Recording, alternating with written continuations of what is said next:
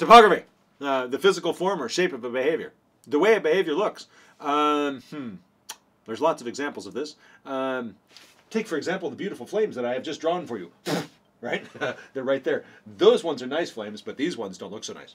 These ones right here. Oh, God, those are ugly. All right. So topography of response, topography of behavior, how the behavior looks, so I can draw those things in particular ways. How someone walks. They could have a get along in their hitch, or a hitch in their get along. That sort of thing.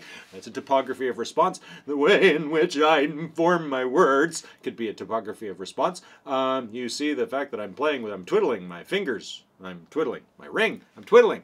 So how does that look? The way my finger is moving. That's a topography of response, right? The fact that my finger is moving is a response. How it's moving is the topography, how it looks. Sometimes it's really, really important, like when you're doing swimming or high jumping or things like that. All of the stuff where you need to make sure you do it in a particular way, otherwise you're doing it wrong. Sometimes topography doesn't matter at all. I don't know what, like I suppose how you talk sometimes doesn't matter at all, but sometimes it does. So you get the idea, right? It's just how a behavior looks. Topography, topographical, the way something looks. That's it. That's all I got.